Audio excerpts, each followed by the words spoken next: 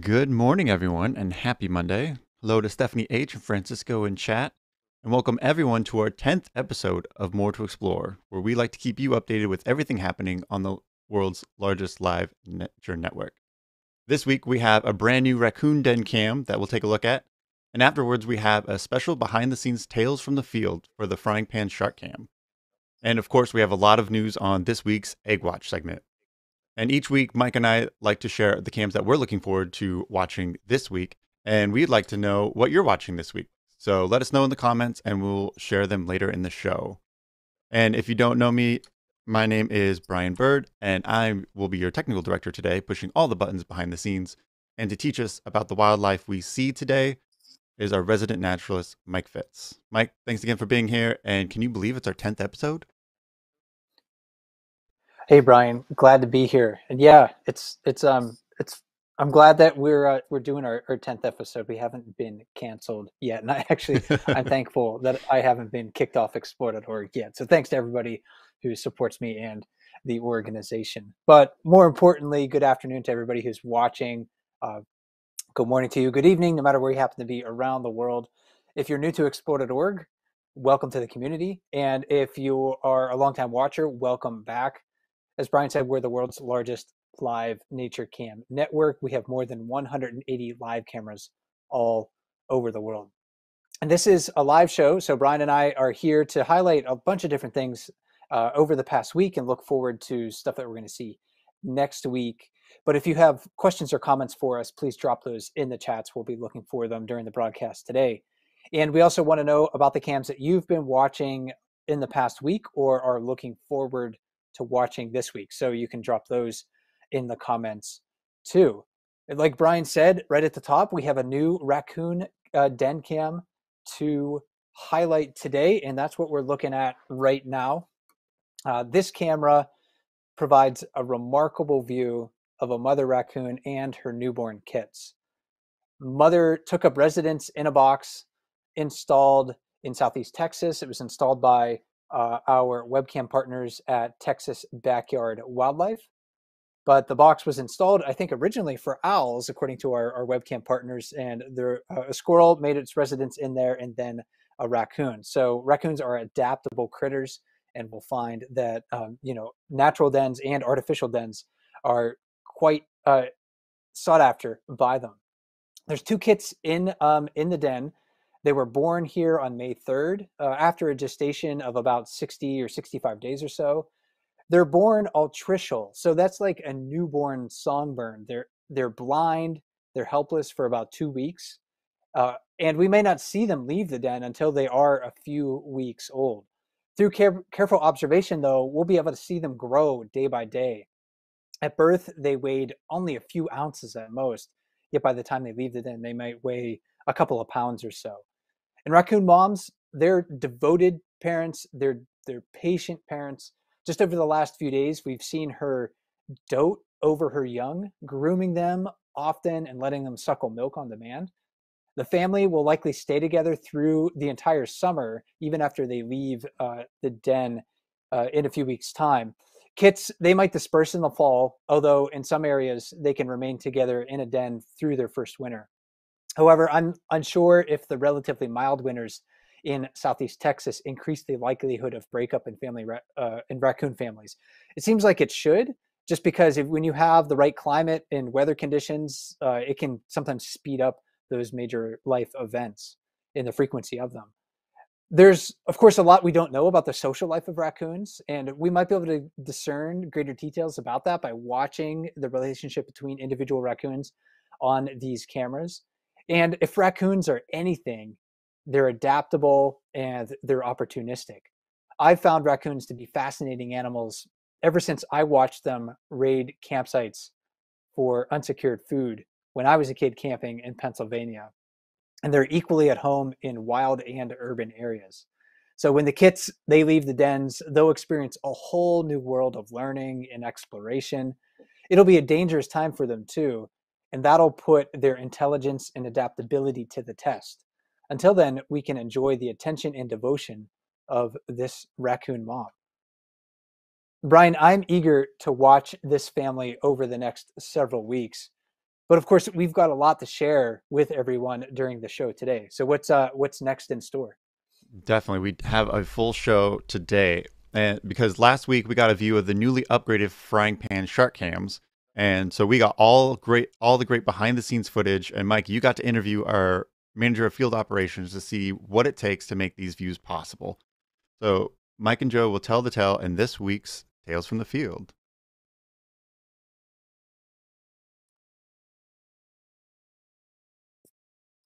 Located about 30 miles off the coast of Cape Fear, North Carolina, is the Frying Pan Tower that hosts some of the most unique webcams on Exploded.org.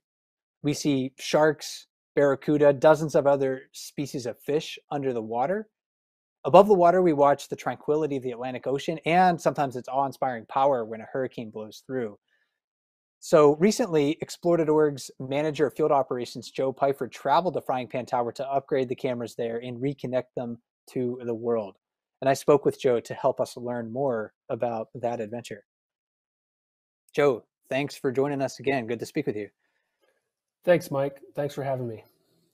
So I understand that this is, one of the most remote live cam setups that we have on Explore.org. So the first question I have for you is, what is the journey like to get to the tower? Sure. So it's you've got two options to get out there. You can either take a helicopter or you can take a boat. So I've been out there two times, once in 2019 and then our most recent trip in 2023. So for this trip, the helicopter just simply wasn't in operation, so we took a boat out there. The boat ride, we leave from Southport, North Carolina, and it's about 30 miles long. So it takes, depending on conditions, somewhere around the 2-hour mark. And then once you arrive to the tower, then it's a matter of, okay, well, how do you get onto the tower now? Basically, Richard Neal, who owns the tower, lowers a swing that's connected to a hoist, and you jump from the boat onto the swing, and then he hoists you up onto the tower. And that's how all of our gear is hoisted up into these, they've got these big hoist bags that and each one of them is systematically just raised, and he's got a whole crew there that kind of scrambles to pull it off the hoist, everything out of the way, and makes preparations for the next person who's going to be hoisted up. So it's a very intense operation, depending on conditions. If the water's calm, it's nice, but if it's just a little bit choppy, there's always that chance that you make one misstep and you're suddenly swimming with the sharks. Yeah, it seems like kind of a wild experience just to get onto the tower. And of course, once you're there, you got all this equipment and the cameras are under the water themselves. So what sort of special circumstances did you and your crew have to consider to install the cameras and get them to work on the Frying Pan Tower themselves and then install them underneath the water with the fish? So for this one, the biggest special circumstance is the diving factor. I personally am not a diver, so I take with me Mark Muller, who is an expert diver. That is by far the biggest circumstance. And then basically all the work that is done as far as the physical installation of the camera underwater, what we have to do is, while we're up on the tower, we plan it out in extreme detail. We'll run through the plan multiple times. Richard and Mark, they're the divers, so we literally go through every single movement they're going to make sure that they're both on the same page, just because once they're under the water and they're dealing with the cameras and the cabling, there isn't really a chance to communicate in an effective way if, say, I don't know, you have to change something. So, we'll go through literally each movement, and then we'll go through the scenarios. Okay, if this happens, this is what you're going to do, and this is how you're going to communicate it, between the two of you. There's that. There's also the communication with the hoist operator, as far as, we lower the camera assembly down into the water, and then we lower the diver into the water. And there's a piece of communication that has to happen once that diver has the camera disconnected from the hoist. the hoist operator has to know, okay, now it's time to raise the hoist back up to reconnect, say, the dive seat or whatever. And that's very simple. That's just like a little floaty thing that they release, and it floats to the top, and it's fluorescent orange. And once you see that, that means he's all clear. But those little things are very important to make sure that everybody understands the overall safety operation there is just very, very important. More, I would say, than any other location. It's just dealing with diving, dealing with the currents. There's safety ropes that we have. There's a dive flag that we have to lower to notify all of the other boats in the area that we have divers in the water. Then there's a dive boat itself, typically that's in the water, just in case of something, just in case something happens, and there's a boat there for the divers to get to. So just coordinating all of that is just, it's a lot to coordinate. There's a lot of people involved. I'd say those are definitely the biggest special circumstances for this particular location. Yeah, it sounds kind of intense in that way, because when you're installing a camera on the land, you can still breathe. If you're doing stuff under the water, you can't breathe when something goes wrong. So there's that aspect of it. And I know some of our audience is going to be curious about sharks, because there's sharks all through the water there. You showed me some videos, taken from the top of the tower. You can see sharks in the water, and we see sharks consistently on the underwater cameras. So was there anything that maybe Mark did or Richard did or does to kind of reduce the risks of swimming with sharks? I don't think so. I think it's just it's just something that you're swimming with. I avoid it by simply not being a diver. That works best for me. These guys, they're experienced divers, and from my understanding of it, and I'm by no means an expert, but the sharks seem to just kind of stay to themselves, and they're just there along with all the other fish, and the divers are just yet another kind of thing in the water that they're ignoring.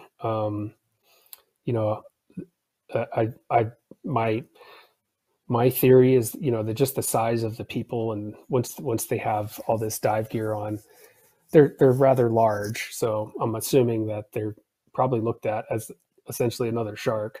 But that question definitely Mark or Richard could probably elaborate on, as far as if there's anything special they do, but not from my observations.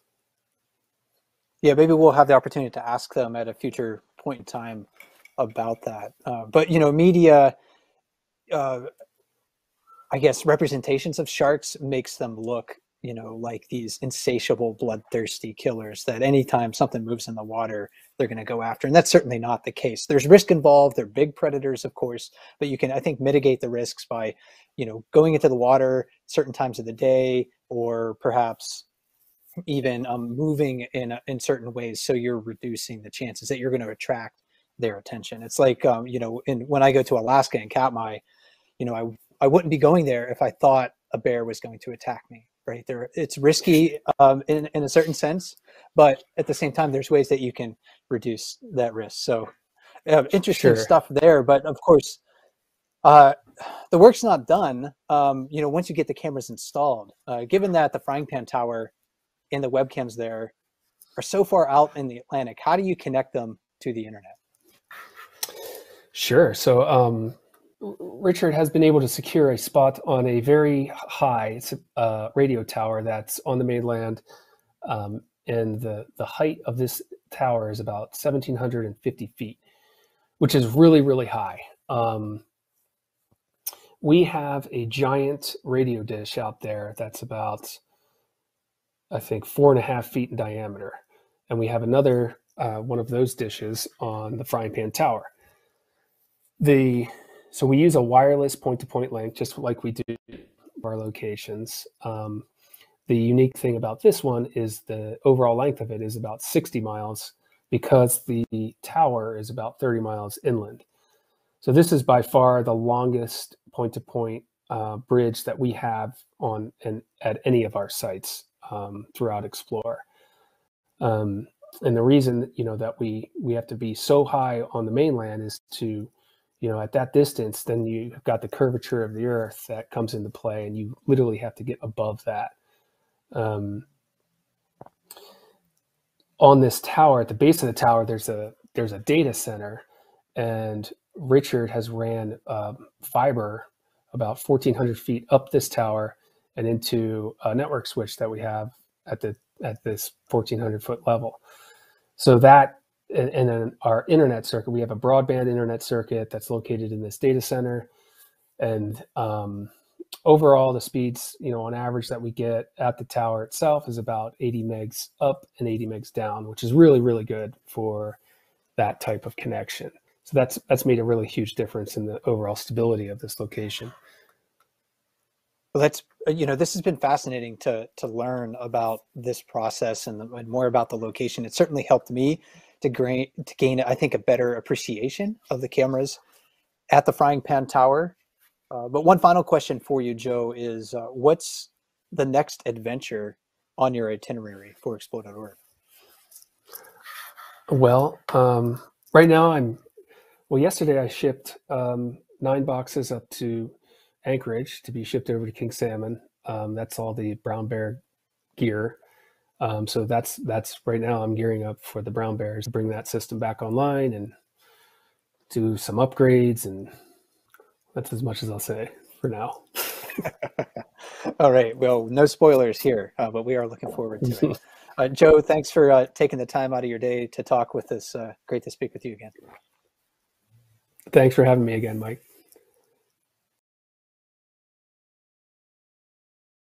The webcams on the Frying Pan Tower are brought to you by Explore.org's partnership with the Frying Pan Tower, and that's a nonprofit that works to restore and maintain that decommissioned U.S. Coast Guard light station. They also work with researchers to study the marine life of the area, and you can find out more about it at fptower.org.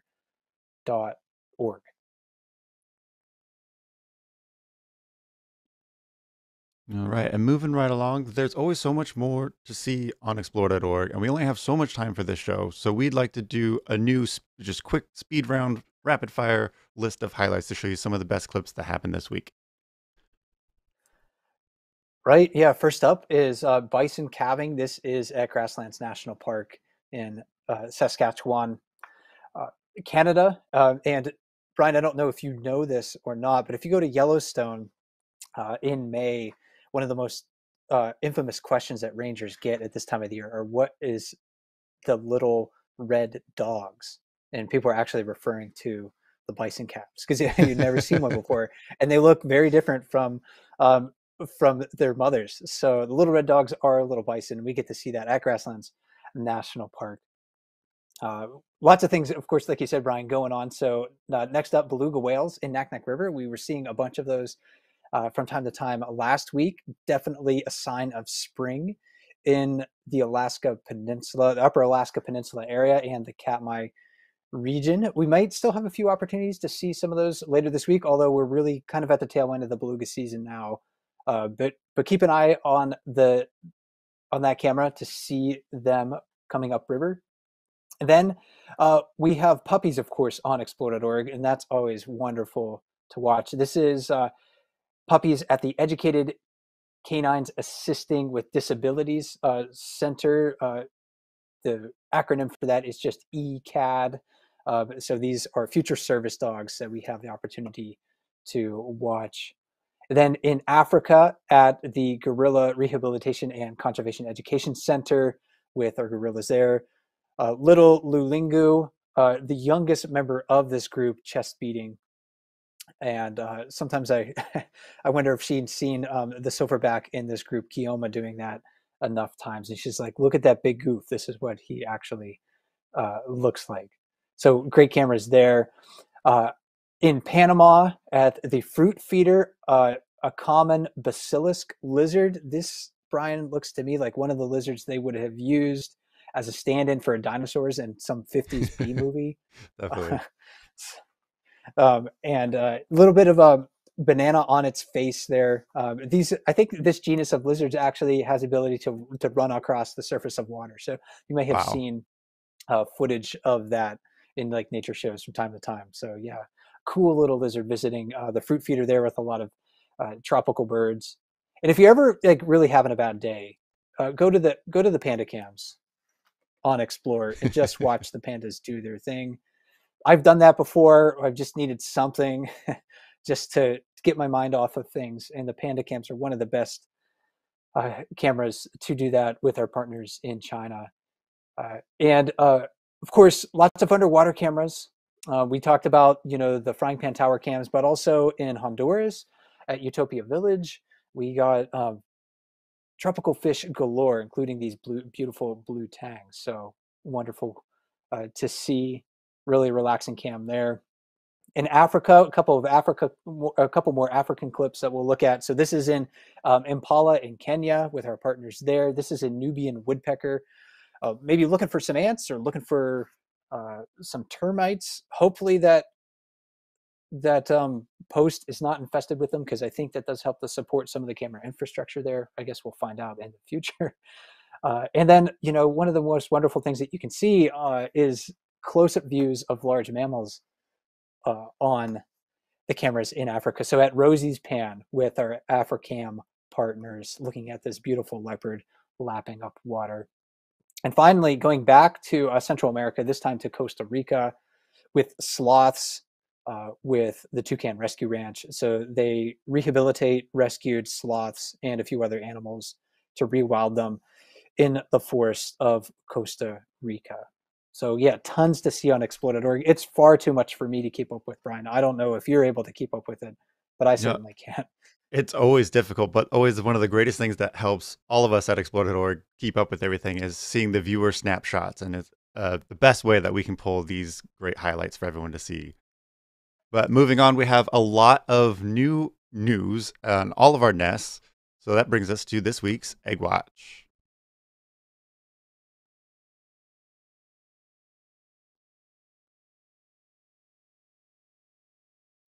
We're changing up Egg Watch a little bit this week because there's so much going on. So this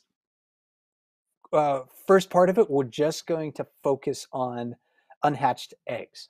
Right now in Africa, in South Africa, the black eagles there are still incubating 2 eggs, and we may have a hatch sometime during the first week of June. So look for that.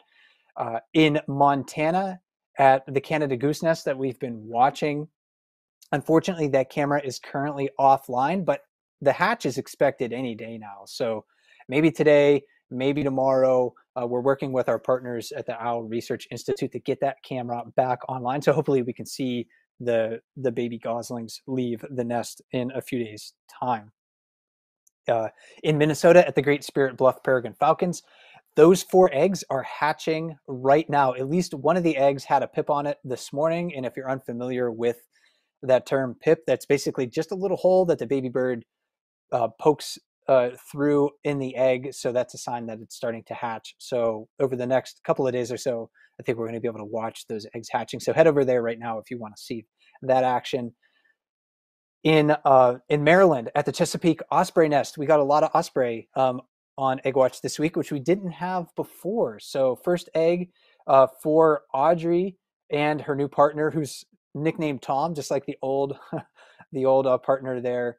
First egg was laid in this nest on May 1, and the second egg on May 4. In Montana at Charlo, the osprey nest there, Charlotte and Charlie have 2 eggs. First egg was laid on May 6, and the second one on May 9. In Maine, at the Audubon Boathouse, Skiff and Dory, they actually have 2 eggs as well. And this is new as of this past week. So first egg came on May 2nd, and the second egg was a little bit delayed, and that one came on May 7th. With the osprey too, they're not done yet. They could have more eggs in their clutches. Female ospreys lay 1 to 4 eggs per clutch, and 3 is the most common. So with our nest only having 2 right now, the nest that we're watching, we could have a third egg or more in these nests coming up within a few days.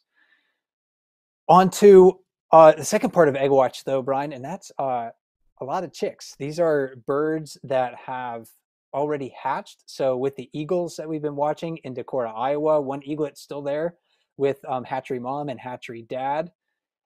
We can maybe expect to see this bird fledge in the middle of June. Then off the coast of California at the 2 harbors, eagles and a single eaglet still in that nest there, and also as an expected fledge for that in the middle of June, maybe early June or middle of June. Going back to the East Coast now to Baltimore, Maryland, in downtown Baltimore with the peregrine falcons, 4 eggs hatched there.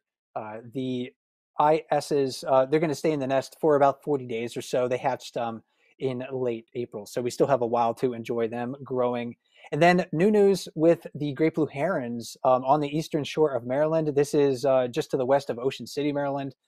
There's at least 3 chicks spotted in the nest. It's been really hard to see because we can't see down into the nest cup, but we're getting to see more and more bobbleheads popping up from time to time as the parents bring food deliveries there. So they don't hatch at the same time. It's asynchronous hatching with great blue herons, and they're going to stay in the nest for 7 to 8 weeks. On average, we could see them fledge in late June. So yeah, if you're into birds, this is a great time to be watching explore.org. Awesome. So much happening. And the best way to capture all of these is with a snapshot, which we have our weekly photo contest called Fan Cam Friday. And let's take a look at this week's winners.